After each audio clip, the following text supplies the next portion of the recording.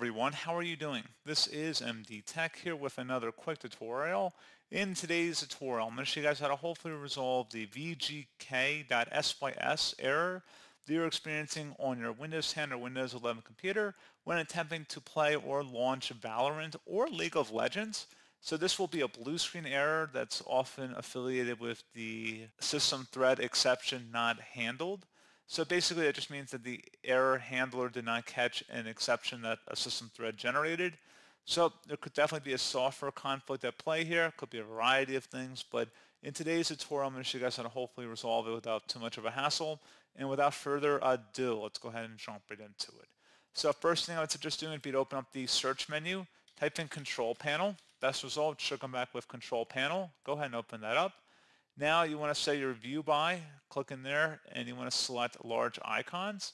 Select power options. On the left side, select where it says change what the power button does. Shut down settings. If there are any options in here for fast startup that are checkmarked, you want to uncheck them and then select save changes. If you do see it in here, but it's just grayed out, you can select the change settings that are currently unavailable hyperlink and then uncheck that and then select save changes. And then hopefully that would be able to resolve the problem. You may also want to consider uninstalling Riot Vanguard and then just reinstall it.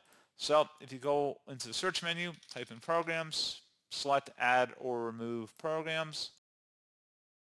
And now you would want to go ahead, if you had installed on your computer, search for Riot Vanguard. If you see it in here, I'd recommend selecting the three-dotted icon next to it, remove it, completely uninstall it, and then reinstall it and see if the issue remains. Something else we can try here as well. If you open up the search menu and type in CMD, best match should come back with command prompt. Right-click on that and select Run as Administrator. If you receive a user account control prompt, select yes. And now I will have a command in the description of my video. I want you to copy it and then go up to the top bar of the command prompt window here, right-click on it, select Edit and paste it in. Should say the operation completed successfully.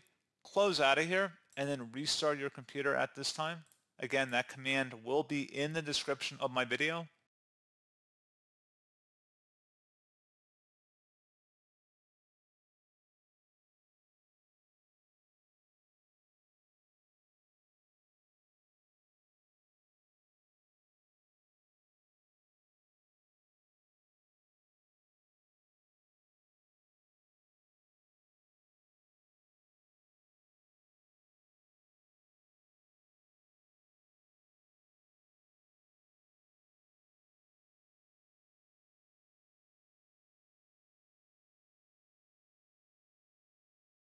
So there you go, guys. Hopefully that was a pretty straightforward process. And as always, thank you for watching. I do hope I was able to help you out, and I do look forward to catching you all in the next tutorial.